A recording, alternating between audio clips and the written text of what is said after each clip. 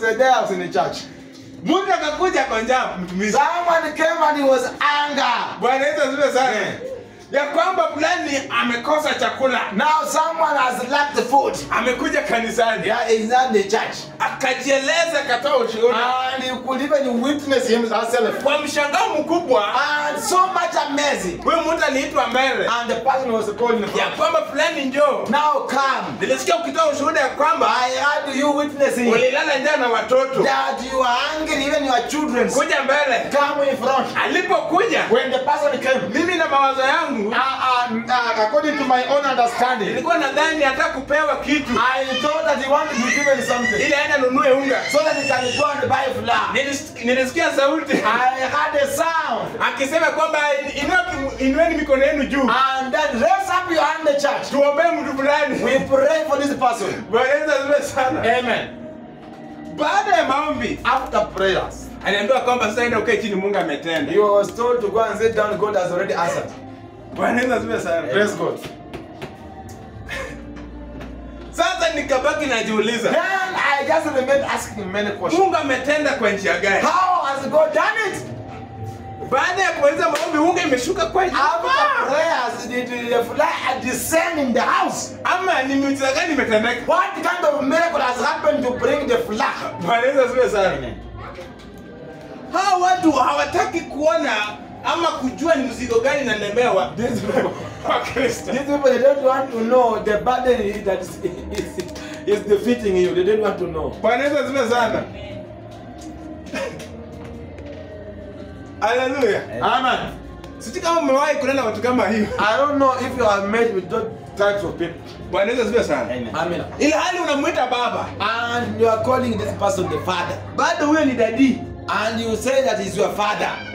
Hata kisema uwezi hata pinga. If he speaks, no one can be against. Bwana Yesu asifiwe sana. Amen. Anakuombea unaenda kulala njaa. He is praying for you to go and sleep anger. Yeye katika sinagogi meza yake. And in the church on his table. Juice iko hapo imetulia tu. There's their cold juice. Ibada inaendelea na anakunywa juice. And service continues, he just enjoying the cold juice. Bwana Yesu asifiwe sana. Amen. Wewe naye na watoto, you and your children, wenye ulilala njaa, as you slept in anger, ukiamka asubuhi, when you wake up in the morning, kile ambacho imeingia kwa mdomo yako, what has entered in your mouth, ni maji na toothbrush ukibrush, is only water and the toothbrush. Ukikuja kanisani, when you are coming to the church. Bwana Yesu asifiwe sana. Amen. Alafu mtu anakuwekelea mikono. And someone is putting on hands on you. Ya kwamba Mungu ametenda. That God has already done. Bwana Yesu asifiwe sana. Amen. Ni wezi na wapana. These people, they are thieves, they are robbers, they are witchcraft, they are sorcerers. Wako na majina yote mabaya. They have all the bad names on them. Bwana Yesu asifiwe sana. Amen. Kwa sababu jambo la kwanza wanajipenda. Because the first thing, they love themselves. Na katika huo wakati bado wamekutwika mizigo mizito. And at the same time burdening you. Hawataki kujua wewe unapitia hali gani. They don't want to carry your burdens. Lakini bado wanakuhubiria injili. And at the same time also preaching to you. Bwana Yesu asifiwe sana. Amen. Hey. Maandiko yanaeleza kwamba hao watu, and the Bible says these people, wanapenda viti vya mbele. They like front and valuable chairs. Zile ambazo zimetengewa tu. And those furnitures have been set aside. Hao watu kuna hawana tofauti kati yao na viongozi wa dunia. These people, they don't have a difference with the leaders of this world. Bwana Yesu asifiwe sana. Amen. Kwa sababu wakati tuko na mkutano mahali fulani, when we have a meeting somewhere, unaona kiti imetengwa ya president. Now you can see a seat being set aside for the president. Nyingine imeandikwa ya MP. Another one for the MP. Nyingine imeandikwa ya governor. Another one for the governor. Hata muwe wengi kiasi gani, if you are going to be many, hakuna mtu atakalia hiyo kiti. No one can sit on this one. Mpaka yule kiongozi akuja akalie. Except the one that has been ordained. Hiyo ndio kiti, na hiyo ndio kiti ambayo inafanyika kanisani. That is what also happening in the church. Hata mkae mjaze bench. Even if you sit and everywhere has been filled. Wengine wasimame. Other people just to stand. Na huyo mtu hajafika. And the person has not come. Unasikia tu hiyo ndio imetengewa, hiyo ni daddy. This vacant seat is for our father. Bwana Yesu asifiwe sana. Amen. Hawana tofauti na viongozi wa dunia. They don't have a difference with the leaders of this world. Bwana Yesu asifiwe sana. Amen. Na wanajiita watumishi. And they call themselves servants. Hallelujah. Amen. Tusome tukiendelea. Let us read as we continue. Verse 7. Now verse 7. They love to be greeted with respect in the marketplaces. And wapenda kusalamiwa na heshima sokoni. And to be called teacher. And tena wanapenda kuitwa walimu. Bwana Yesu asifiwe sana. Amina. Ya kwamba wanataka heshima zote. And these people, they want all respect. Unapotembea, when they are walking, ukikutana nao, when you meet them, lazima wasalimie kwa heshima. You have to greet them with respect. Kuna watu kuna dini fulani, there was a certain kind of religion. Wale wakikutana hata kama ni sokoni, even when they meet even in the marketplace, kila mtu kwa magoti chini. Everyone must kneel down. Bwana Yesu asifiwe sana. Amen. Na wanasalimiana kwa heshima. And they also greet each other with respect. Bwana Yesu asifiwe sana. Amen. Kama ni kuhani, even if it's a priest, na mshirika amefika, and now the member has come. Bwana kuhani anashutukia tu mshirika tayari kwa magoti. The priest will see now a member kneeling down. Bwana Yesu asifiwe sana. Amen. Na kupewa majina mazuri, being given good names. Sawa sawa na maandiko yanavyosema, as the Bible says, ya kama wanataka kuitwa walimu. They want also to be called teachers, and they are not teachers. Bwana Yesu asifiwe sana. Amen. Wanataka kuitwa walimu, they want to be called teachers, lakini yale ambayo wanafundisha, but what they are teaching. Bwana Yesu asifiwe sana. Amen. Hallelujah. Amen. Maandiko yanasema kwamba the Bible says hao watu hawafai kuitwa walimu. They are not supposed even to be called teachers. In fact, hakuna mtu ambaye anastahili kuitwa mwalimu. In fact, there's no one who is supposed to be called a teacher. Na kwa sababu mwalimu wetu ni mmoja. Because our teacher is one. Ambaye ni Yesu Kristo. Is Jesus Christ. Bwana Yesu asifiwe sana. Amen. Mwalimu ni mmoja. Our teacher is one, that is Jesus Christ. Hawa wote, the rest, hakuna mwalimu. There's no teacher. Bwana Yesu asifiwe sana. Amen. Maandiko yanaeleza vizuri the Bible says jinsi hao watu wanataka, yani katika maisha yao, the way these people want in their lives, wanataka kujitwika majina, yani they want the kind of life they want to claim on their big names. Na katika wale wanachukua nafasi ya Mungu. And in that same time they are taking God's position. Bwana Yesu asifiwe sana. Amen. Hebu tusome kiendelea. Let us continue. Verse 8. Now verse 8. You must not be called teacher. Musiitwe mwalimu. Because you are all members of one family. Kwa sababu nyinyi wote ni watu wa familia moja. And have only one teacher. Na mko na mwalimu mmoja. Bwana Yesu asifiwe sana. Amen. Ya kwamba sisi ni jamii moja. All of us we are one family. Na katika hiyo jamii yetu, and in this family, tuko na mwalimu mmoja. We only have one teacher. Ambaye anatufundisha. The one who is teaching us. Na anatuelekeza. Leading us. Sisi sote. All of us. Bwana Yesu asifiwe sana. Amen. Na huyo mtu ni Yesu Kristo. And that teacher is Jesus Christ. Bwana Yesu asifiwe sana. Amen. Kwa hivyo unapojiita mwalimu, when you call yourself to be a teacher, unachukua nafasi ya Yesu Kristo. Now you are taking the position of Jesus Christ. Bwana Yesu asifiwe sana. Amen. Hatuna mwalimu yeyote. We don't have any teacher. Ila tu sisi ni watu wa familia moja. All of us we are of the same family. Kumaanisha sisi ni mandugu. It means all of us we are brothers and sisters. Bwana Yesu asifiwe sana. Amen. Na katika hiyo hali mwalimu tunaye ambaye ni mmoja. And in that way we have one teacher. Ambaye anatuelimisha. The one teaching us. Ambaye anaelimisha wale watu ambao wanakaa katika masinagogi. And teaching all the people in the temple. Huyo ndiye anafunza yule mtu ambaye ako katika ambaye anajiita baba. And the one who is teaching us, the one teaching us, the one who is God our Father. Pia ndiye anafaa kukufundisha wewe mwenyewe. And the one also teaching you. Bwana Yesu asifiwe sana. Amen. Kwa hivyo unapomuona huyo mtu, when you see that person, jua kama huyo mtu ni ndugu. And understand that all of us were brothers and sisters. Bwana Yesu asifiwe sana. Perfect.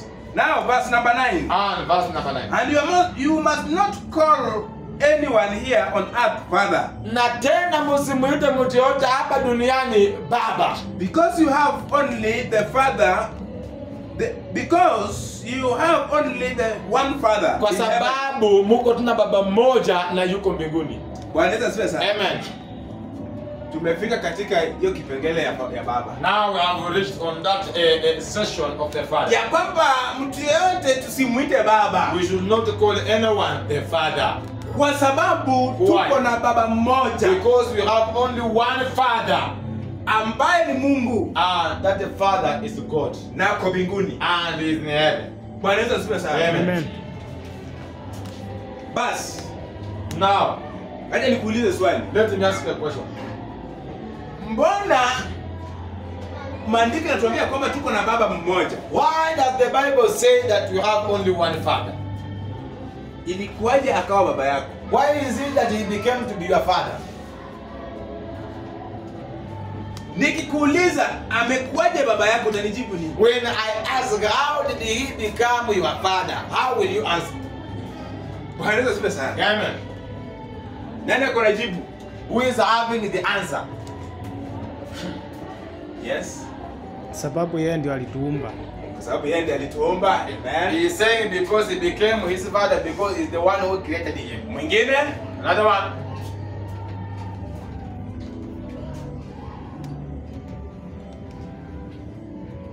Kama hatuna, If there's not any other answer. Bwana Yesu asifiwe sana. Yes, God. Nataka tuangalie I want us to look. katika kitabu cha Yohana, We read the book of John.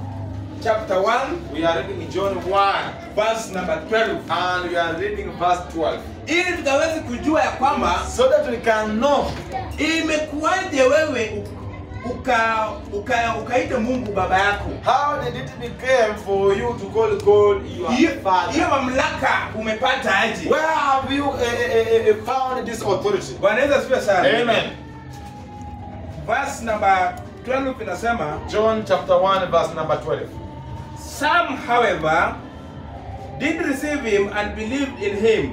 Na wengine walimkubali na wakamuamini. So he gave them the right to become God's children. Na sasa akawafanya kuwa wana wa Mungu. They did not become God's children by natural means. Wako wafanyika watoto wa Mungu kimwili. That is by being born as the children of human father. Ani kwa kuzaliwa katika njia ya kikawaida ya mwili. God himself was their father. Lakini Mungu mwenyewe ndiyo baba yao. Bwana Yesu asifiwe sana. Amina. Unasikia hiyo mstari? Have you heard about that scripture now? Ya kwamba Now, wale waliomkubali, for those who received him, walifanyika kuwa wana wa Mungu. now they were given authority and the power to be God's children. Wakapewa uwezo na mamlaka And they were given the power and authority ya kuitanishwa na kama wana wa to Mungu. be called God's children. Bwana Yesu asifiwe sana. Amen. Kwa hivyo unapoamini When you believe ya kwamba Kristo ni Bwana, that Jesus is Lord, Bwana Yesu asifiwe sana. Amen. Unafanyika kuwa mwana wa Mungu. automatically you become now the son of God. Naye Mungu anakuwa baba yako. And now God becomes your father automatically. Bwana Yesu asifiwe sana. Amen. Basi swali langu inakuja. Now my question comes. Huyu mtu unayemuita baba, Now the one you always call the father now in the ni church. nini likufanya ukamwite baba? What made you to call him the father? Kwa sababu Mungu naye katika kuita Mungu baba, Now because of you calling God the father, maandiko ishaeleza vizuri. now the word has already explained well. Yule mtu ambaye amepewa huo mamlaka na uwezo Now the person given authority and the power kumwita baba, to call God the father. basi huyu mwingine, Now, how about this another father? je, ni nini unafaa kufanya ndio umwite baba? What makes you to call this another one to be your father? Bwana Yesu asifiwe sana. Amen. Hawa wengine Others, wanataka wewe umfunike katika dhambi. they want you to comfort them in sin. Ukienda kwake umheshimu, When you go at their place, you respect them, ndio ukaweza kumwita baba. so that you can call them father. Unapomkemea katika dhambi, When you rebuke them in their sin, unasikia nakwambia sasa wewe si mtoto wangu. now you will hear them say, now you're not my son. Bwana Yesu asifiwe sana. Amen.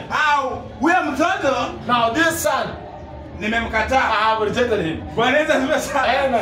Huyu sasa si mtoto wangu. This one is not my son because he has rebuked me. Nimekulea. I've been with you, nourishing you. Lakini sasa leo But today, unaweza simama na mimi now you can stand with me. uanze kunikosoa And now you can rebuke me. bali nimefanya makosa. Where I have done wrong. Sasa nimekukataa. Now I've rejected you. You are not my son. Wewe si mtoto wangu. You are not my son. I've rejected you. Bwana Yesu asifiwe sana. Amen. Unaona venye viongozi wa dunia You see how now these leaders of this earth, ni wapotovu. how wicked they are.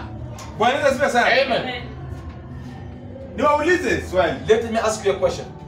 Wale ambao wanakanga katika viti ambazo zimetengwa. There's people who sit for the sin that have been set aside. Asimame katika madhabahu. When they stand on altar. Anapa kudanganya. And they cheat you. Uamuke umkemee. And then you stand and rebuke this person instantly. Unadhani utakaa hapo? Do you think are you going to sit there? Hata kabla hujamaliza kukaa, Even before you sit, utapata mabouncers na bodyguards. then you will get the bouncers and the bodyguards. Wameshakuinua miguu iko tu juu ya already carrying you and you are walking on air. Wanakupeleka nje. Taking you outside. Kwa sababu umekosoa baba. Because you have rebuked their father. Bwana Yesu asifiwe sana. Amen.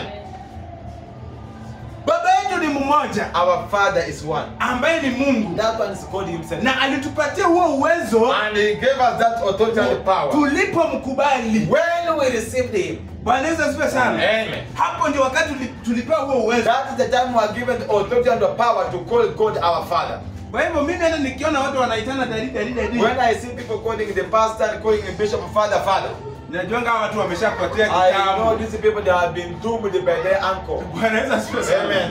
Hao watu These people hawajielewi. they don't understand themselves. Bwana Yesu asifiwe sana. Amen. Makanisa mengi sasa hivi tukienda. Many churches now is even now. Kila mtu akiamka, When everyone stands up, daddy, Father. anaanza na daddy. You have to start with the Father. Anaenda kwa wengine. Then you go to another people. Baba. Now Father. Bwana Yesu asifiwe sana. Amen. Wakati baba aliniombea. When my father prayed for me. Wakati baba aliniekelea mikono. When the Father put his hand on me. Bwana Yesu asifiwe sana. Amen. Wakati baba aliniambia nitume dhabihu. When my Father told me now to send a sacrifice. Bwana Yesu asifiwe sana. Amen. Kanisa ni baba mpaka jioni. Now the holy church, everything is a Father till evening. Kama hujajua ukiwa nje, if you don't know when you're outside, unadhani ni baba Mungu. You might think that they are talking about God himself. Kumbe wanaongea kuhusu mwingine kama mtendani tu. They are talking about the thief here who is sitting with them. Huyu mtu ambaye anawanyang'anya. They are talking about the robber who is robbing them. Na anawaelekeza kuzimu. And misleading them. Bwana Yesu asifiwe sana. Na kwa sababu hawa pia, but now because of this, hawa pia wamejitanganya, wameroga. They have been bewitched. Wanashangilia. They are also celebrating. Baba asipokuja kwa ibada. Now if the Father does not come in the service, ibada haijakuwa mzuri. Now the service is not good. Bwana Yesu asifiwe sana. Amen. Baba yetu ni mmoja. Our Father is one. Kwa hivyo kuanzia leo, now from today, ninapomaliza, as I wander, tembea ukijua kwamba uko na baba mmoja. Understand that when you are walking, you are having one Father. Ambaye ni Mungu. That is God himself. Aliyekuumba. The one who created na pia akakupatia uwezo na mamlaka. He gave you the power and authority. Bwana Yesu asifiwe sana. Amen. Usidanganyike kwa macho ya binadamu. Do not be deceived by the Satan. Na pia usiogope. And do not fear Satan. Kuwakemea hao watu. To rebuke Satan. Kwa sababu hao watu ndio wanaharibu injili. Because these are the people misleading the gospel. Bwana Yesu asifiwe sana. Amen. Wanapotosha neno la Mungu. They are misleading the gospel. Maandiko imetueleza kwamba wanakuja na maandiko na mistari. And the Bible said they come with the Bible verses. Ili ya kutudanganya nazo. So that they can trap us. Ilhali maandiko imetueleza ya kwamba and the Bible has said tusiite mtu mwalimu. We should not even call someone a teacher. Wala baba. Or a father. Hata kiongozi. Even a leader. Bwana Yesu asifiwe sana. Amen. Kwa sababu kiongozi wetu ni mmoja. Now our leader is one. Bwana Yesu asifiwe sana. Amen. Ambaye anatuongoza sisi sote. That is leading us, even leading the kings. Na sisi nazo ni ndugu na madada. And all of us, we are the brothers and the sisters. Bwana Yesu asifiwe sana. Amen. Huyo Mungu and that God anaongoza kila kiumbe hapa duniani. Is leading every creature. Haijalishi kiwango chako. It doesn't matter your status. Hata ujiite nabii. Even if you are calling yourself the prophet. Hata ujiite askofu. Even if you are calling to be a bishop. Hata ujiite mfalme. Even if you are a king. Hata uwe daktari. Even if you are a doctor. Hata uwe mtu aina gani. Even if you are what type of a person. Kiongozi ni mmoja. Our leader is one. Ambaye ni Mungu. That is God himself. Bwana Yesu asifiwe sana. Amen. Kwa hivyo hata ujiite majina mazuri kiasi gani hapa duniani. If you call yourself good names. Jua tu ya kwamba understand. Unajiroga. You are just weak. Kwa sababu kiongozi ni mmoja. Because our leader is one. Ambaye ni Mungu. And is God himself. Na ndiye anatuongoza. And is leading us. Ndiye anatuelekeza. Leading us in everything. Bwana Yesu asifiwe sana. Amen. Kwa hivyo usiwe mwoga. Do not fear. Ili ukaweze kuingia katika udanganyifu. So that you can be trapped by the devil. Bwana Yesu asifiwe sana. Amen. Na bado tumeelewana kufikia hapo. Now I think from there people have learned something. Ninaamini kwamba kuanzia leo and understand from today. hata watu ambao watafuata hii mahubiri And the people who are going to follow these things on YouTube, katika YouTube and on our YouTube, ninaamini kwamba watakemea watu and they are going to rebuke these tips. Bwana Yesu asifiwe sana. Amen. Kwa sababu wameshajua ukweli. Because now you have known the truth. Kwa sababu wamedanganywa ya kutosha. Because you have been deceived for many times. Lakini leo But today Mungu ameshatuelekeza. we have already understand the truth. Na ametufunulia And have been revealed kora zao or their trickster. jinsi wanavyotumika How they come to trouble people. kwa ajili ya kudanganya na kulaghai na So that kupotosha they can watu. lure people in their nets. Bwana Yesu asifiwe sana. Amen. Nani ako na swali kufikia mahali Who pale? is having any question from there? Amen. Yes. Hapa maandiko imesema we have only one father. Yes. What about the father who gave birth to? How am I call him? Amen. Bwana Yesu asifiwe sana. Amen. Hiyo jibu iko 1 John chapter 1 verse number 13. They did not become God's children by natural means. Ana hawakufanyika wana wa Mungu kimwili. That is by being born as the children of human father. Ana kuzaliwa kama watoto wa kimwili. Ai. Hiyo jibu siko hapo. It is there. Bwana Yesu asifiwe sana. Amen. Ya kwamba hawakufanyika wana wa Mungu kwa jinsi ya kidunia. We did not become God's son by physical means. You understand that? Amen. Hawakufanyika wana wa Mungu kwa jinsi ya kidunia. They did not become God's son by physical means. Bali hawa walifanyika kuwa wana wa Mungu. But we became God's son Kwa ajili ya kumpokea. and when we received him. Bwana Yesu asifiwe sana. This is not spiritual. Ambaye maandiko yanasema kwamba Mungu peke yake ndiye alikuwa baba. Now God alone is our father. Hapa tunaongea in the spiritual world. Now we are talking about the spiritual father who is general or above all the fathers. Unasikia? Amen. Kwa hivyo tuko na biological father, We are tuko na baba huyu wa mwili tu. yule ambaye alikuzaa by physical means. And the one that was being used for you to be given a birth physically. Bwana Yesu asifiwe sana. Amen. Lakini sasa tuko na baba wetu Now we have our father. ambaye ndiye Mungu. Now is God. Sasa nilikuwa naeleza kuhusu huyu Mungu sasa. Now about God who is above our father, physical father. Bwana Yesu asifiwe sana. Amen. Hapa Now here. nilianza kueleza ya kwamba kuna baba wa kimwili. We have a physical father and a spiritual father. Na nikaeleza kwamba huyu alikutana na mtu wa kike akakutana na mtu wa A kiume. physical father, they have to meet men and female. Na nikaeleza kwamba wakafanya ngono, And they did the sex. mbegu ya kike na ya kiume zikakutana. And these two seeds, they come together. Mtu akaumbwa mahali pale, And someone came up. akazaliwa. And then it was being conceived. Bwana Yesu asifiwe sana. Amen. Huyu mtu anapotazama hawa wazazi, When this person looks at the parents, hawa ni biological parents. hawa ni wazazi wa kimwili. Bwana Yesu asifiwe sana. Amina. Hawa wamekuwa wazazi wa kimwili. Now these are the biological parents. Kufikia hapo tuko sawa? We are fine.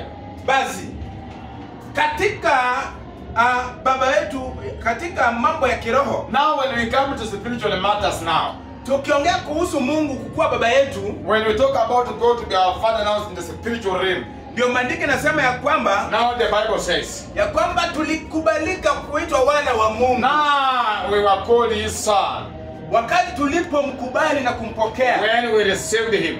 Bwana Yesu asifiwe sana. Amen. Huyu Mungu Now this God, sasa si baba yako peke yake. now is not your father, you alone. Huyu ni baba wa kila mtu. Now is the father of every creature. Yeyote atakayemwamini Yesu, Anyone who believes in Jesus, ataingia katika ufalme, now Jesus becomes his na father. mtakuwa mandugu na madada, And all of us will become one na family. mtakuwa mnashare baba mmoja ambaye ni And Mungu. all of us will be sharing one father. Kwa hivyo mtakuwa familia moja. Now we become one family. Bwana Yesu asifiwe sana. Amen. Nenda kwa swali lingine. Nataka maswali. Niko na swali. Tuna hii kitu yenye inaitwa tapping the anointing. For you to tap the anointing, you need to to take your offering or tithe to your spiritual father, so that you can get onto another level. You can go to another level. Yes. So without taking that tithe to your spiritual father, it is very hard for you to go to another level spiritually. Amen. I don't know if it is right.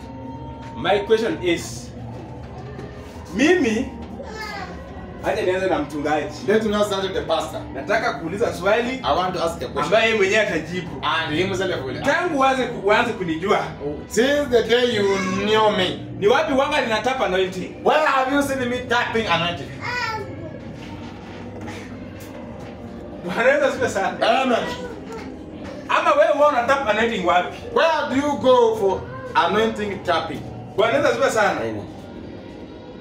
Anauliza swali nzuri sana. He is asking a very good question. Ya kwamba katika huduma Nowadays in the church, ukitaka kukua kiroho, if you want to go to another level spiritually, ati lazima uwe na mtu ambaye unamuita you baba. have to have someone who is called a spiritual father. Sasa huyo mtu utakuwa unaenda kwake And you have to be reporting to this na person. dhabihu zako, And with your sacrifice. ati uweze kutap anointing. So that you can tap his anointing. Bwana asifiwe sana. Amen.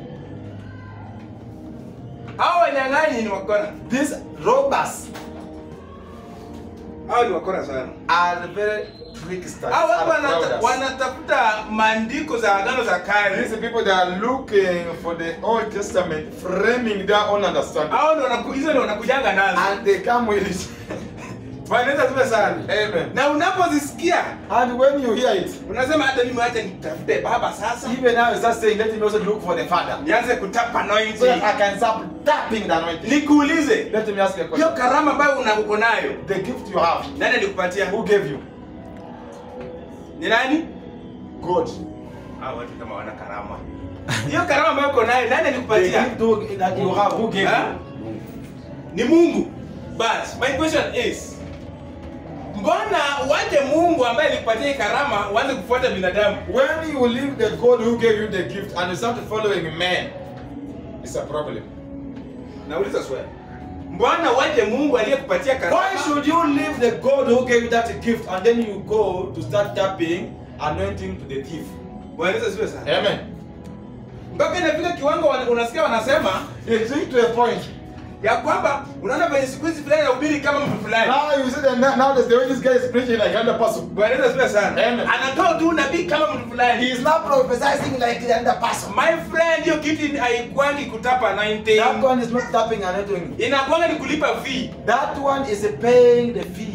Bwana asifiwe sana. Amen. Unapopeleka When you pay, unapewa platform. then you are going to be given a platform. Bwana asifiwe sana. Amen. Naona siku hizi unaendelea umejua kuhubiri. Nowadays, you are going well, you know how to preach. Na kwa sababu si karama ya Roho Mtakatifu, And because it's not a gift of the Holy Spirit, utafanya venye anafanya. you have to do the way he is doing. Kwa hivyo kama anaelekea katika dhambi, If he is doing it in a sinful way, hata wewe pia unaelekea huko also you huko. also do the same.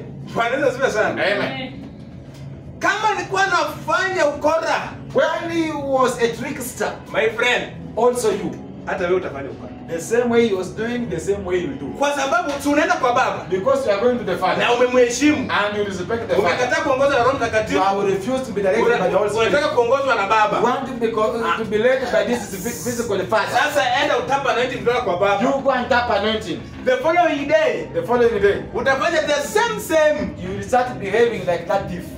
Bwana asifiwe sana. Amen. Na sasa hapo And there, ni kama panya kuzaa panya. and it will be like a rat giving birth a rat. Hao ni wezi, idadi ya wezi wanaongezeka. And I'm telling you, this one is increasement of robbers. Bwana asifiwe sana. Amen. Kwa sababu panya anazaa panya.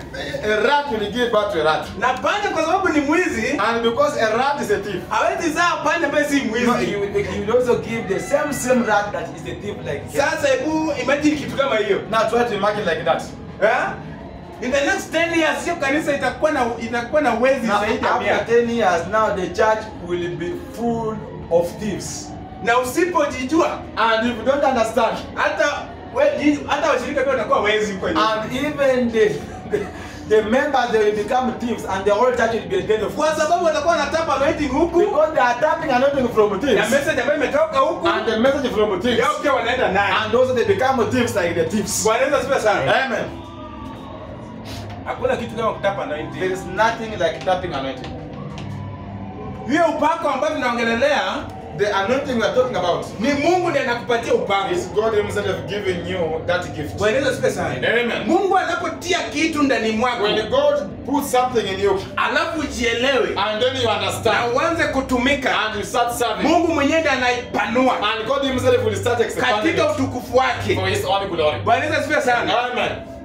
Maandiko yanaeleza kwamba anatupatia karama kadri ya uwezo He wake. gives us a gift according to the way he is pleased with us. Bwana Yesu asifiwe sana. Amen. Si kulingana na mawazo ya binadamu. Not according to our own understanding. Bwana Yesu asifiwe sana. Amen. Hiki tumefanyika mpaka unapata mtumishi anapeleka fungu gunia. Now even this is happening. A servant is taking now even a sack of something to the church. Anaenda kutap He anointing. is going to tap anointing. Bwana Yesu asifiwe sana. Amen. Anaporudi, When he comes, unasikia sasa nitakuwa powerful. now I'm going to be very powerful. I will tap the anointing. Bwana Yesu asifiwe sana. Amen. Nani ako na swali la mwisho? Who is having a last question? Hapa kuna swali. Yes. Mimi niko na swali. Uliza. Kuna kitu ilikuwa inanisumbua sana kimawazo. Vile umefundisha ya kwamba yes, kuna watu husema it's not good to rectify your father. Yes. Tuseme for example your biological dad. Yes. Kuna watu husema kwamba akifanya kitu alafu mrekebishe anaweza kuachia laana. Yes. Sasa tuseme for example uko na baba, ni baba yako, si ndio? Yes. Ako na uwezo wa kukushughulikia wewe kama mtoto. Wewe ni mtoto wake. Yes. Lakini saa amekuweka kando instead of kukushughulikia your needs. Tuseme for example paying the school fees. Ama hiyo mahitaji mengine yenye unahitaji kama mtoto kwa mzazi. Na kuna hiyo uwezo. Alafu uanze kusema kwamba anafanya makosa kwa kukuweka kando na kuna uwezo wa kushughulikia hiyo jambo, anashughulika na mambo mengine huko nje yenye haiwezi kawasaidia nyinyi. Is it bad to do that? Jibu iko hapa. Amen. Bwana Yesu asifiwe sana. Amen. Ameuliza swali mzuri. He has asked a very fantastic question. Hapa kuna kukosoa mtu Here there is correction or rebuking someone katika neno. in the word. Bwana Yesu asifiwe sana. Amen. Unaona? Na kuna ile ya kumkosoa ile ya kimadharau. And also this one of rebuking someone but with despise. Ile ya kujiona kwamba mimi pia ni mtu mzima. Also you rebuke someone but you are doing it with a very negative agenda.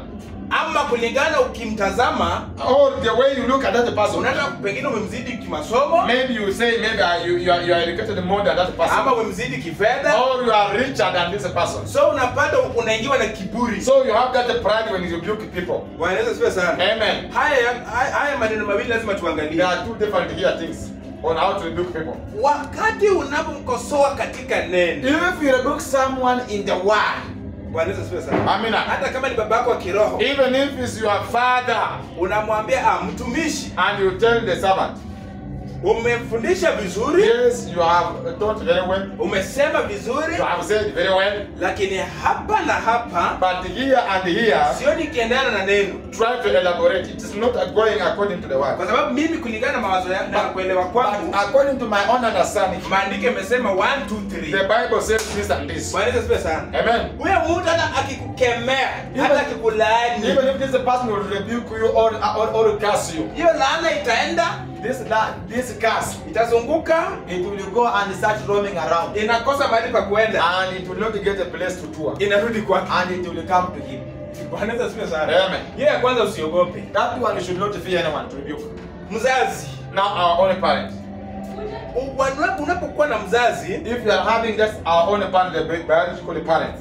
Mzazi ni sawa, ako na haki ya kukusimamia katika kila kitu. Yes, a parent is supposed to do all the upkeeping for you.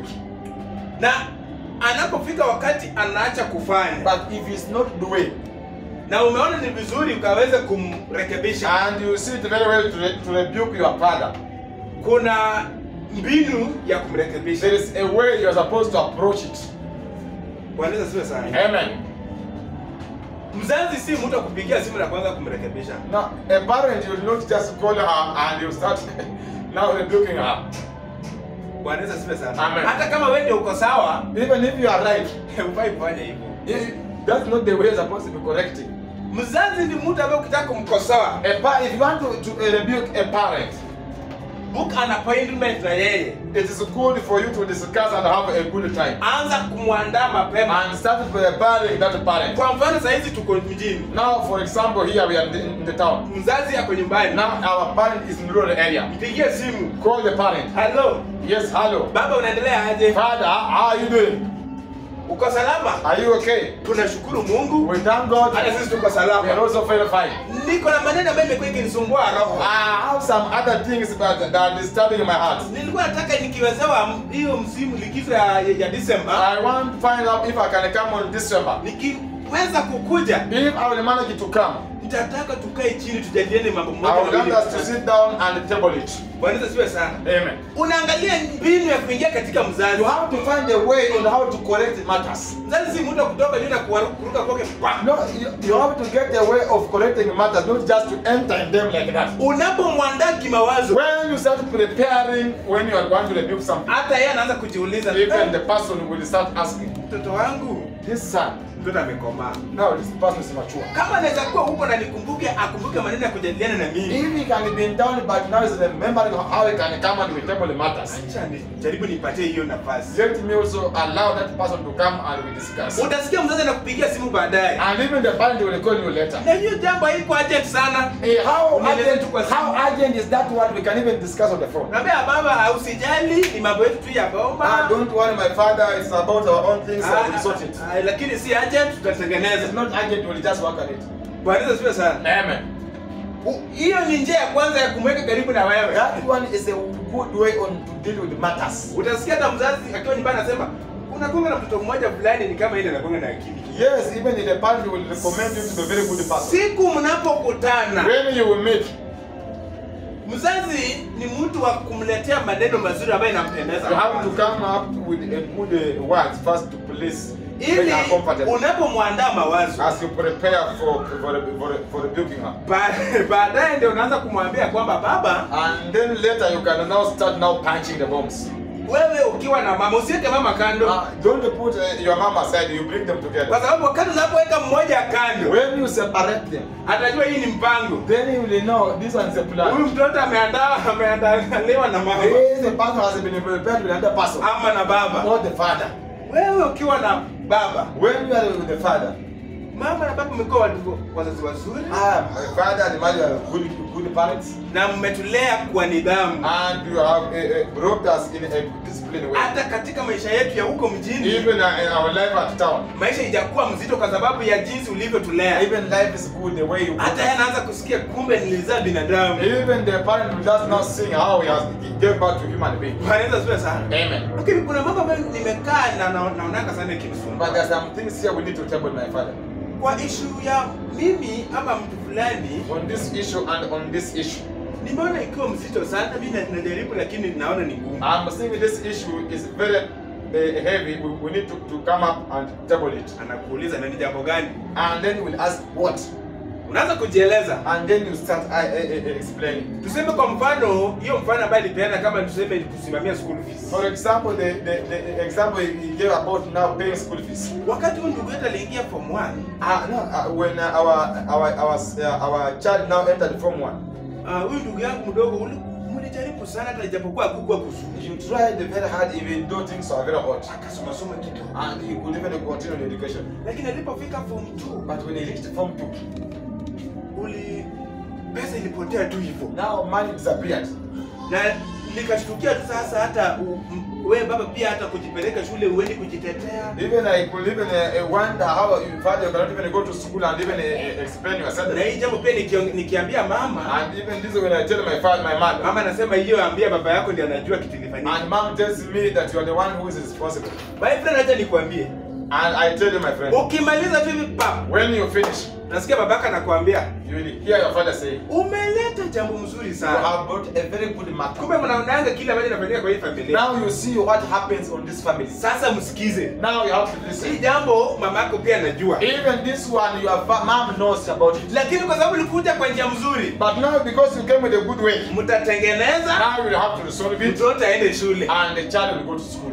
Kupitia hiyo issue ya huyo mtoto, Now through that issue of that child, pengine amani ilikosekana kwa ndoa, maybe there was lack of peace in the marriage ikafanya mtoto akae kwa nyumba. that made this child now to sit. Kulingana na hiki ambayo ulitumia, Now because of the wisdom you used, amani imerudi kwa ndoa, now even peace in the marriage, watoto wanasoma. and even children that are going to school. Tunaona umefanya kazi Now you have done a very good job.